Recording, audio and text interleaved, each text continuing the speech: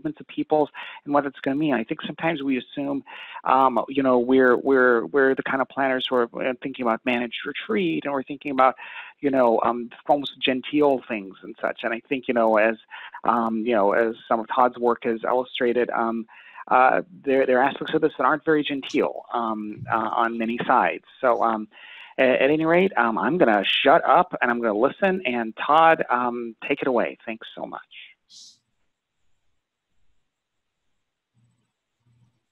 And hi, Todd. Just a quick, it looks like you're muted, so I'm going to unmute you, which will be important for your presentation. And then if you want to share your screen, you should be able to do that. I don't know if you have any visual aids or not. Oh, no, sorry. That's okay. No. Oh, can you hear me now? Yes, that we can. Oh, good. All right. All right, great. All right, sounds great. Well, thank you very much. I really appreciate the opportunity to talk with you all today. I imagine you, just to make sure, we're going to talk, you want me to maybe talk for 15, 20 minutes, and then we'll go into a discussion after that. Is that correct? Okay. Well, I'll just jump right into it then. I'm, as Patrick just mentioned, I'm a journalist. I've been, one of the main subjects that I've been covering is borders, but one of my books was looking at the borders, the idea of borders, and connecting that with climate change, and that's what I'm going to talk about a little bit right now. And so I was thinking how to go into this, and I think maybe it might be best just to share a story, and the story that I want to share is of a young man. He was 18 or 19 years old, who I met on the U.S.-Mexico border in the small town of Sasabe last summer, and I met him while he had attempted to cross the U.S. border, and he did not make it, so he was back on the Mexican side, and I was talking to him as he was having his feet bandaged by an emergency medical technician, and I was helping out with translation. And so as just his feet were pretty bad because he'd been walking for almost 2 days in the desert, so they're very blistered, and the blisters are broken up, and you could see like the red kind of tender flesh underneath the feet, and you could see I remember distinctly that one of his toenails was ripped off. And he told me about the journey. I'll talk about that in a second. But he also started talking about why he was going. And well, first he was going to meet he had 2 brothers in Dallas, Texas. So he was hoping to meet up with them. So that was his intention. But he was coming from a place called San Cristobal La Frontera in Guatemala, and that's right on the border with El Salvador. And he said, he looked at me and he asked me, have you ever heard of the Dry Corridor? And we were talking in Spanish. He said, have you ever heard of the Dry Corridor? And I'm like, yeah, of course I've heard of the Dry Corridor. And the Dry Corridor is,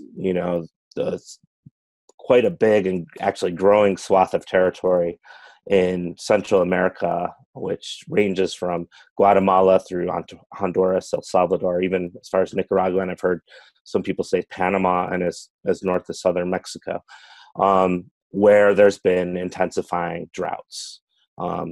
And so I said, yes, I've heard of it. And he said, well, that's where I live, right in the middle of what is known as the Dry Corridor.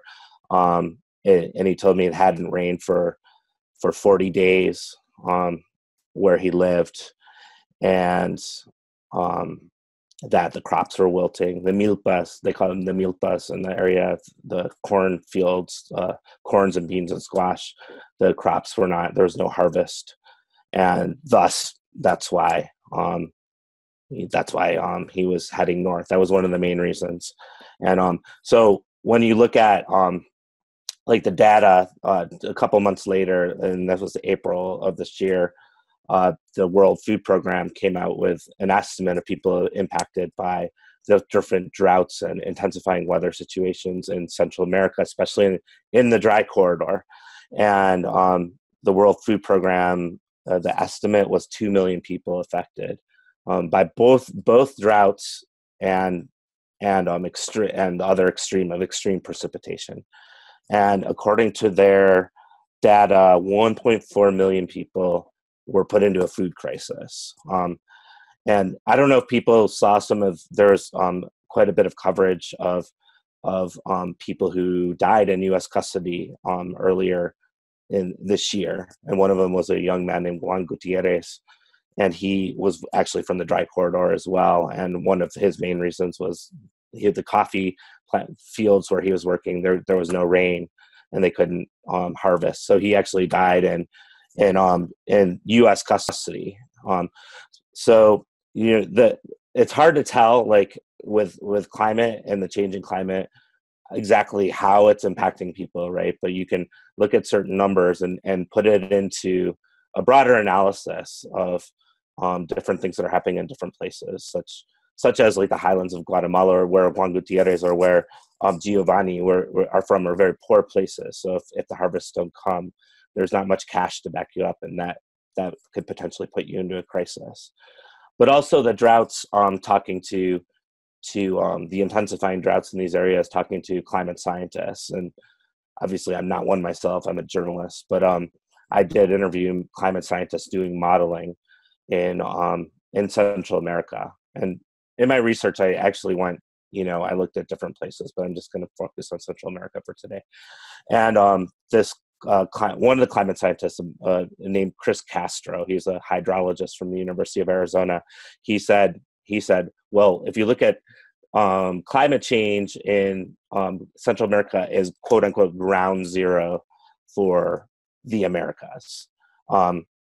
And what he meant by that was that the kind of drought situations, the scrambling of seasons, the inconsistency of rain, or the fact that people are planting and then the rains don't come, is becoming more intensified, the weather less reliable, and it's causing more and more havoc. But he also meant it wasn't only the droughts. When you look at Central America, you're looking at an isthmus, and of course there's gigantic bodies of water on either side where huge storms have spun off hurricanes.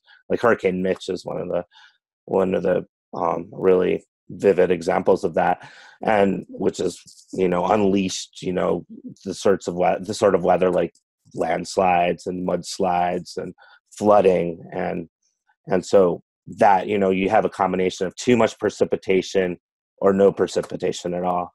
And that's according to Castro and other climate scientists doing modeling, having an impact.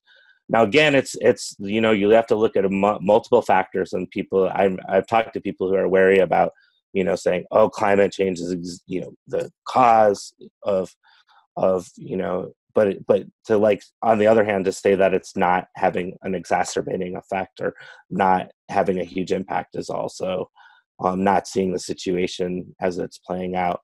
But what is the impact? That's what's difficult to deduce.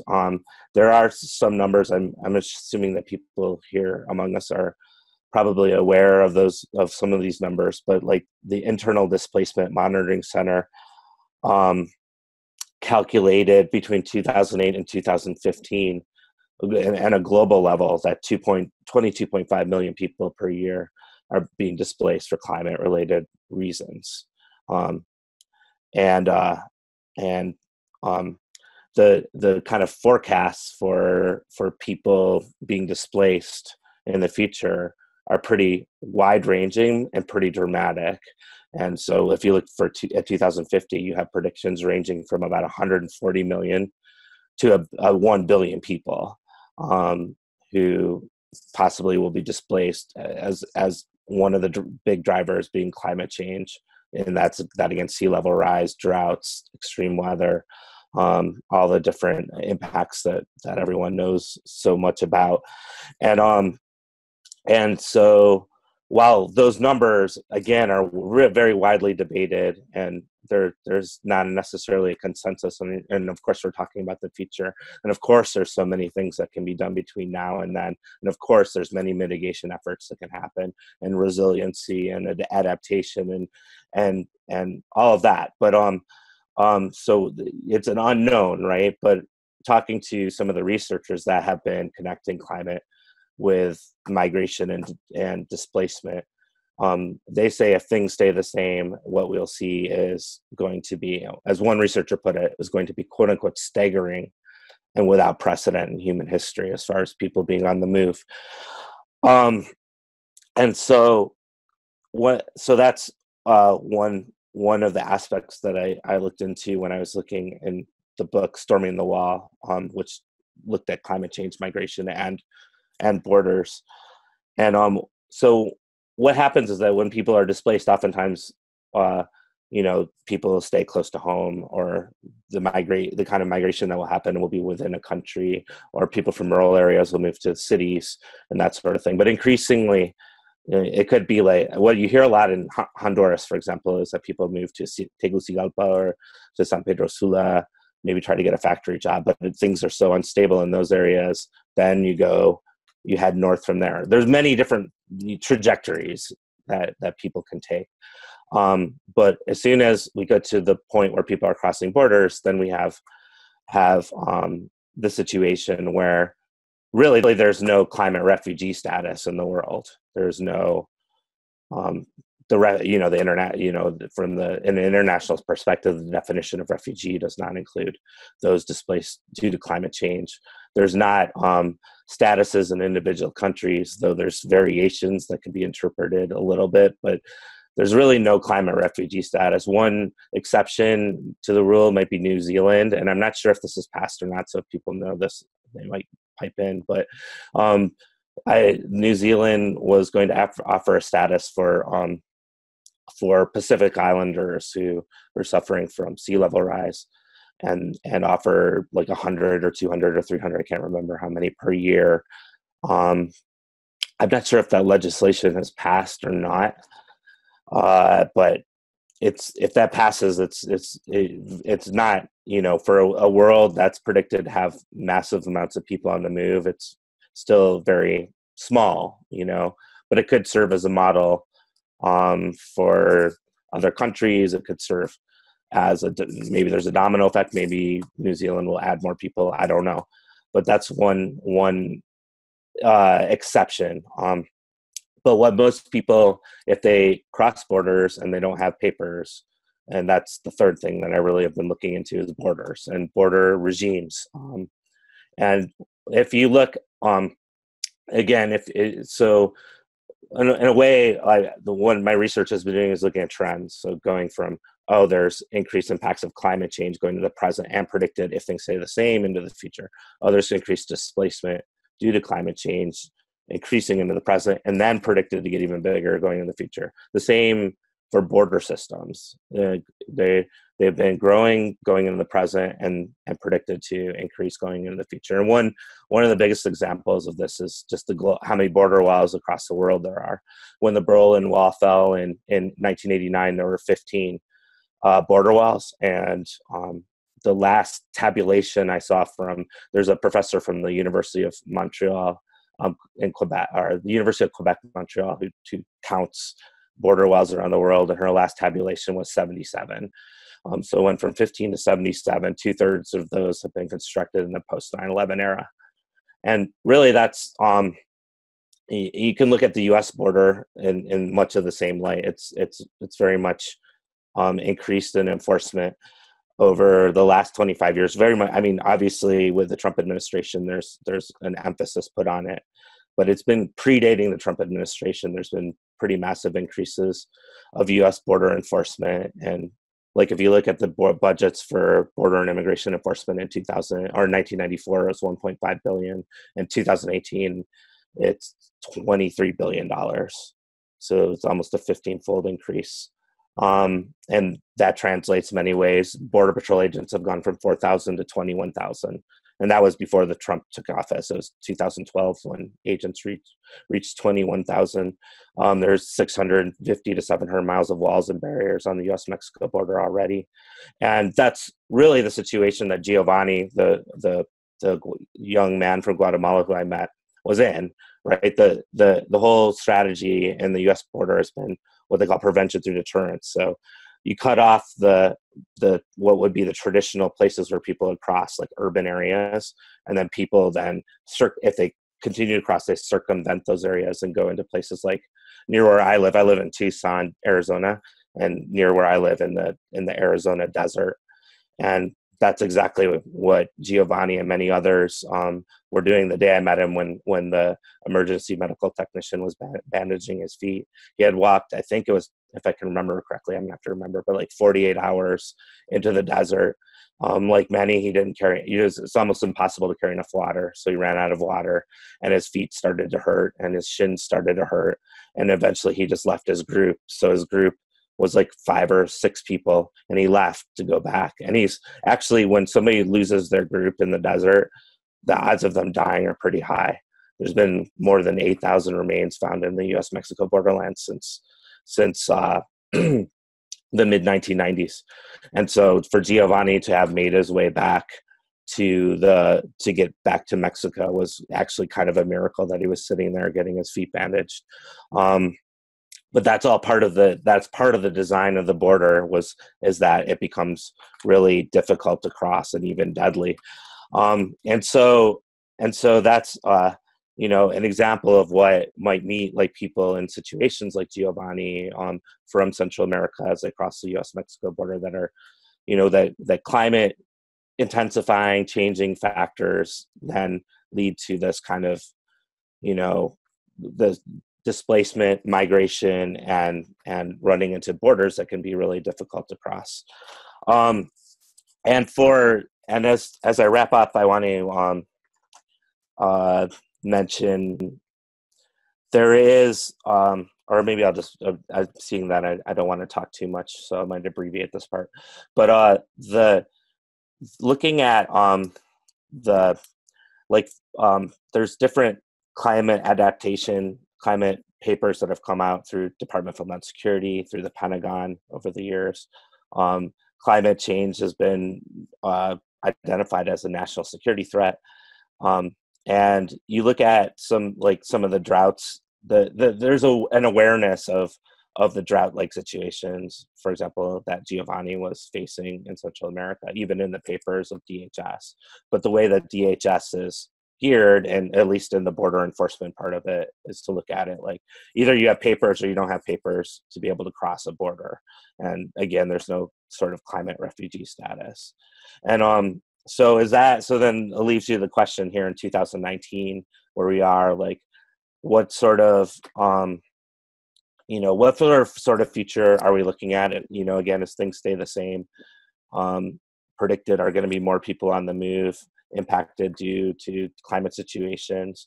More people are predicted to, if more people are on the move, most likely there's going to be more people crossing borders. There's more borders being all over, being put up all over the world. And actually, I'm going to leave it with one. I want to leave with one other kind of alternative image that I looked at.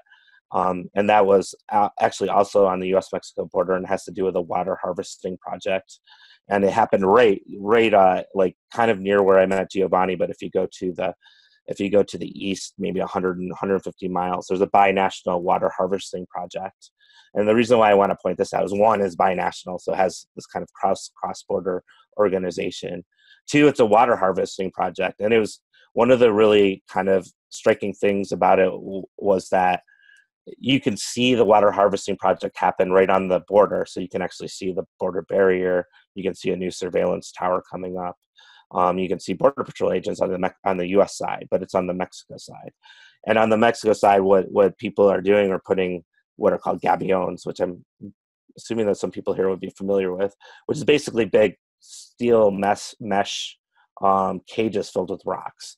And the whole idea is you put them in dry river beds, like Silver Creek, where I was watching it, and that when the monsoon rains come, like in Arizona in the summer, water rushes through the washes, and then what the gabions do is slow them down, and then the soil can then absorb the water. And it was interesting watch this play out like right on the border. And when I was doing it, my guides, when I went to, it was as a project known as Cuenca Los Ojos, and my guides took me to a place where actually the monsoon waters had washed part of the U.S.-Mexico border wall, barrier, I should say, a quarter mile inland to Mexico. So it was actually being devoured by the planet. It was it had been there for over a year, and there was purple flowers on it, and it was been taken over by spider webs and that sort of thing. But you could also see at the same time these, these gabions that almost showed like a tale of two walls. Like they almost looked like intricately carved stone wall against the border barrier itself. So it's like, wow. I mean, I know it might not be that simple, but there's like two options right there, right? And the gabions, the guides are showing me how it, the desert grasses are growing back, the desert willows were growing back. There was animals coming back, and then they told me they said, and the water table here, and mind you, one of the climate prognostications, what we're seeing in Arizona and northern Mexico is drought, right? The lack of rain. And there's parts of Arizona, and this part is part of one of those parts of Arizona where serious drought has happened and water tables have been going down. And then they told me, well, the water table in their little subregion had gone up 30 feet. And I was like, wow, that's a miracle. And they said, no, it's not a miracle. We're just piling up rocks. And so I asked like the people in the Cuenca de los Ojos, what could you do with it at the time, the border and immigration budget that we also saw before our eyes, with the border wall and the surveillance tower that was $20 billion. I said, what could you do with $20 billion? And then they began to like talk about places. I made the mistake of not putting on my recorder, so I didn't get exactly what they said exactly, but they started talking about places so far away that it made me think, whoa, what, like, when we really think about security, which is, when you think about borders, it's like border security, right? When you're thinking about security and you're thinking about the future, isn't there like some other things we could be really thinking about? And what if more money were actually put into these, like in this case, a water harvesting project? We're in a place where there's a severe drought, and where assessments, when you look at some of the Pentagon assessments actually about, people in northern Mexico, one of the things they always mention is water scarcity. So the idea that, there's different possibilities right out there that we could follow. And with that, I will be quiet.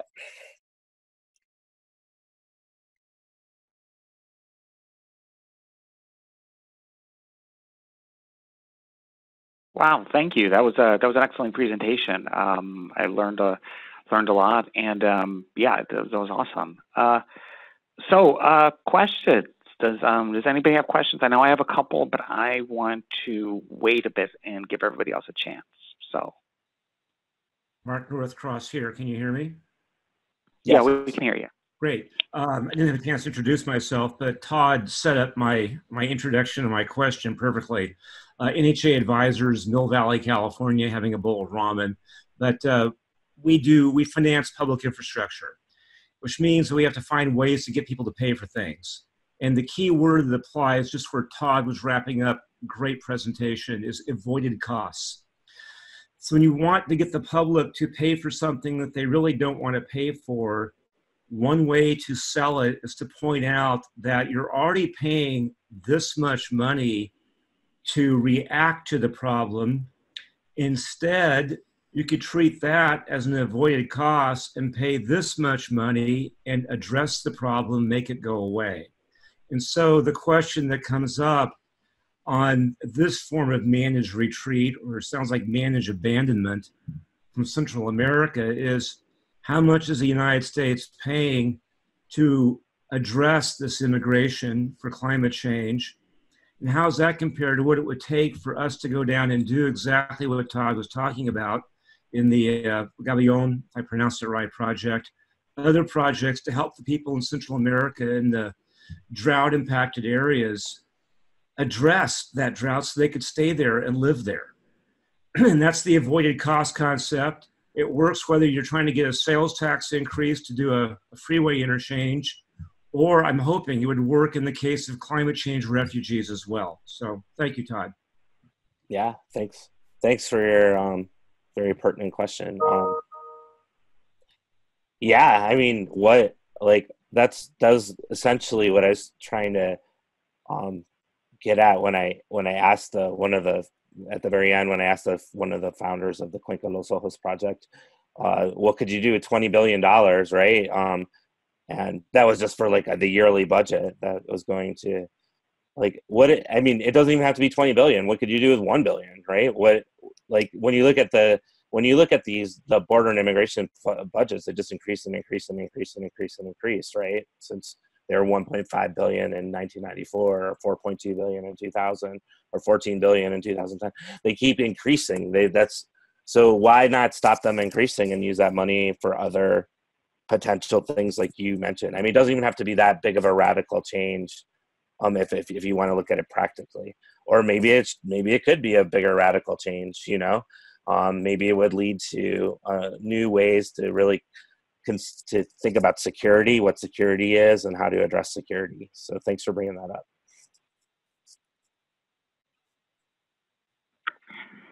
So this is Patrick. I guess this brings to mind two quotes. One's from William Gibson, the novelist, and said, "The future is already here, but not evenly distributed." And the other one is by Yogi Berra, which is something like, "Predictions are hard, especially about the future." So in that sort of spirit, I mean,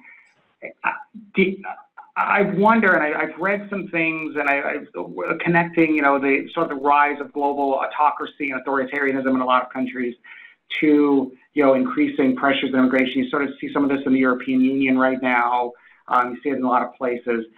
I wonder if you could speak to that, and, you know, what is your sort of feeling? I mean, judging from what you've seen, is that a reasonable thing to say, that there might be sort of a bit of a connection between the increasing flows of people and sort of the reaction we're seeing? And if so, I don't know, where do you feel we may be going?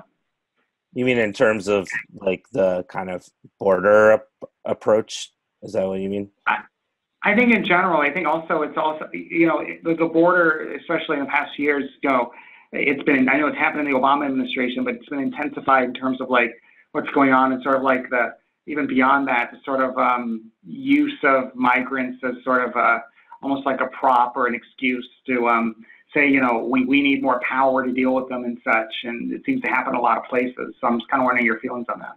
Yeah, I think, I mean, again, like I want to stress the Yogi Berra code part of it. Again, the future is it's hard to predict the future, but you can definitely look at dynamics, right? And you can definitely look at dynamics and how they've been coming into the present, and then make educated guesses. And it seems like there's a correlation.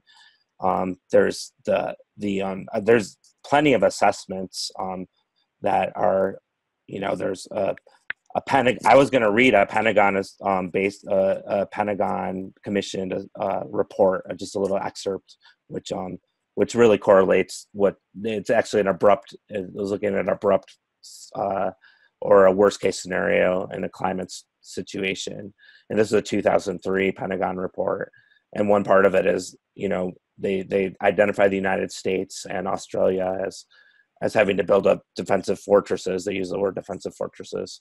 And then they say to stop, and then quote unquote, unwanted starving immigrants, unquote, coming from, in the US case, from, you know, Latin America and the Caribbean. And in the Caribbean part, you know, which should resonate with everyone, they put an especially severe problem, as we can see with the Bahamas, as we can see in, you know, different scenarios in Puerto Rico, or of course Puerto Rico is a U.S. territory, but in different scenarios that we've seen, and that's happened in the Caribbean. So this idea of like a future of you know, that of immigration. One of the reports I looked at was called The Climatic Cataclysm, and that was it was a U.S. Congress mandated report where they looked at different temperature scenarios in the future, and they looked at like 40 years in the future, and then like 75 years in the future, I believe, with different temperature scenarios. And one of the points they stressed when they looked at their assessments, and almost all the assessments had immigration involved, displacement, people on the move, lots of people on the move in some cases, and border systems being built up more and more. And one of the things that they made clear, you know, right from the get-go and throughout the whole report, was that for a national security planner to plan, they have to look 30 years into the future to plan for that, for what's going to happen that much in the future. So this idea in the future, if this is what scientists are saying, is this is what people are saying, as far as people being displaced, this is what people are saying is people possibly being on the move. Then the sort of, from the national security perspective, then comes, this idea of building up or preparing for such situations. And you can see that in the different assessments. So yeah, and in that sense, again, it's really important to go back to the Yogi Berra quote, because all this could potentially shift in major ways. It doesn't necessarily have to be that way. It seems like the planet's going to have to really look at a situation where more people are going to be on the move, and maybe there's different ways to really think that out. And there's going to be places that are going to be uninhabitable, and what about that? What about like coastal cities that are not going to they're going to be flooded, or can that be mitigated, or is there what are different ways we can think about mobility? Because one of the big ways that are being thought about it right now is, again, this idea of some people are included and others are excluded, and there's these border systems. But I think that possibly we can think of something different.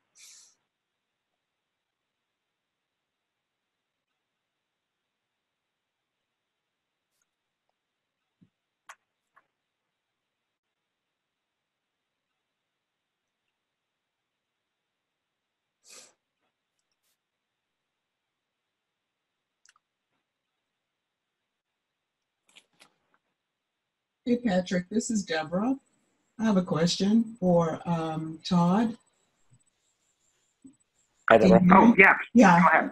Yeah, sure. It's more of a comment, though, but I just want to remind everybody that the United States doesn't have any protection for its own citizens who are displaced or who have to migrate because of environmental circumstances. I was on the Gulf Coast during Katrina, and at that time, there was increased security and detention for people around the Gulf Coast as they moved from state to state, depending on who you were and what you were driving. So the notion that people aren't afraid of strangers wherever they come from is very high after a disaster, and that there's no national identification or any way for people who don't have driver's licenses or credit cards to be recognized as citizens when they cross state borders either. So until the United States starts to invest, not that there should be an either or, but until this country starts to invest protections for its own citizens, it's highly unlikely that they'll do anything for or set up any kind of protocols for people who migrate from other places.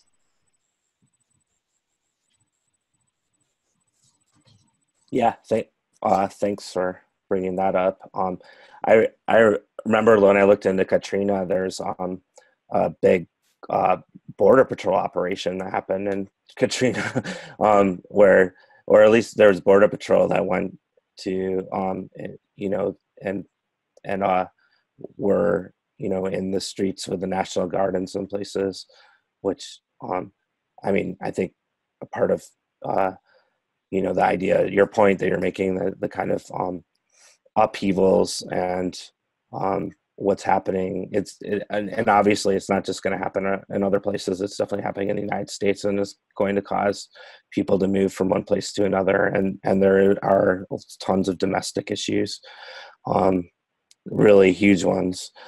And it's almost like like the kind of in a way, like the kind of mobility or the fact that people are going to have to be on the move, no matter where they're from, no matter if they're within country or from other countries, is something really that the globe has to reckon with. It seems to me like in one way, the United, like as far as like its border and immigration enforcement, there's a lot of effort put into it. It's like maybe again that money can be funneled into different things. Like partly, maybe it could offer maybe that could be dedicated to protecting people, instead of putting all that money into this gigantic border apparatus. Maybe it could go into many other different programs, or it could help people that are suffering from the impacts of of whatever it is, the climate impacts, we'll say, in the United States. Or, I mean, there just seems to be much better ways to spend what, you know, the countless billions that are going into these immigration and border enforcement programs that could be much better spent and much better for the well-being of all humanity. Hi, this is Dave. Quick question. I got a little quieter here in the cafe, so maybe I can ask. Do you have examples that you've come across of communities learning from each other, especially ones that have had to relocate, usually non-voluntarily, to other communities that might need to in the future? So, hey, we went through this. You're going to be going through this too, and here's what we recommend, especially indigenous groups. Thanks. No, I don't. Let me think. That's a very interesting question, because I'm imagining that's very true. Though a lot of times, you know, communities will disperse, and then people will go to many different places. Yeah, I did not look into that. I think that would be a really interesting thing to look at. The kind of what I automatically think of is you know, that kind of organic solidarity that often happens between communities, and where one community actually is showing as the potential future of another community, and the kind of ways that people could come together. But I don't know if I have any examples, at least off the top of my head when you ask the question right now. I can't think of it, but I imagine that those are out there. They'd be really interesting to look into. Yeah, and just Dave, I was about to read your question in the chat. I thought it's a really interesting point to consider as well. And when Dave wrote in the question too, he specifically, you know, called out populations experiencing more rapid onset variability, such as Pacific Islanders, versus slower onset. And I think it will be really interesting to see how that plays out. And you know, considering that different populations are going to be experiencing this in very different ways and at very different rates. Yeah. I mean, those populations that experience are the ones that are going to have probably some of the best knowledge of how to deal with it, right? So that's a really important thing to look into, I think.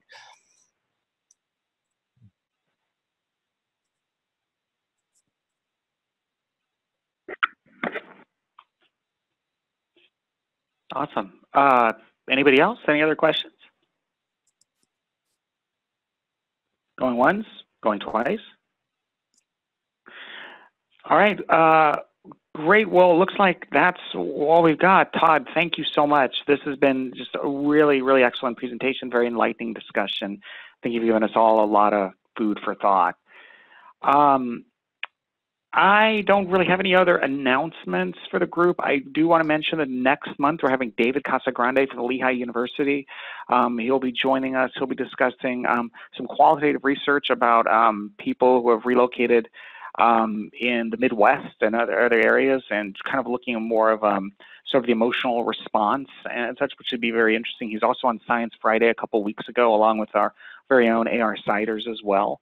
So definitely go and take a look at that. Yeah, that's all I've got. Kelly and Ira, you're my other leadership co-leaders here. Do you guys have any announcements you want to make?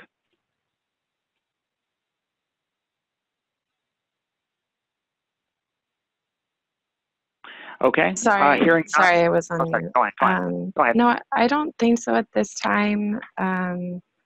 Although I guess over the coming months, we will be sharing more information about maybe some opportunities for how to continue this particular educational group kind of outside or in partnership with some other organizations like the Climate Migration Network. So, and we haven't really talked about that super publicly, but I just wanted to pique people's interest and say look forward hopefully to some interesting conversations in the months ahead about that. Yeah, thank you, Kelly. I totally neglected that, so thanks so much for doing that. Yeah, it's really preliminary now. We still have to, we're just kind of opening up these discussions ourselves, but we are thinking about the next incarnation of that work once our year term is done. So, yeah, please stay tuned. There should be some interesting opportunities there and news, because I think this work is extremely valuable, and I think we want to make sure we can institutionalize this in a way that's beneficial as many people as we can. So yeah. Yeah, and Patrick, if I could just jump in with a semi-related ASAP announcement, just to make sure everyone is aware that we are now in the midst of looking ahead to 2020 member-led interest groups. The application period for new groups is open for another approximately a little bit more than 2 weeks to November 20th. So think about what groups you may want as members in the coming year. We're going to continue 2019 groups through March. But if you submitted a topic already, if you want to see the list of topics submitted, you could go to our website. Or if you're really interested in exploring where one of the current groups could go and maybe interested in joining the leadership team, I would be happy to connect you with other members who have similar interests or current group leaders who are now having conversations like Patrick and Kelly were describing about where to go next with current groups. Yeah, thank you. Yeah, so that's all I've got. So I guess I will give everyone back 8 minutes of their day. Again, thank you, Todd. Thank you, Lily. Thank you, everybody who joined us. It's been awesome, and can't wait to see as many of you can make it next month. Thanks so much, everybody. Thank you. Thank you. Thanks, Patrick. Thanks, everyone. Thanks, Todd. Thank you. Bye.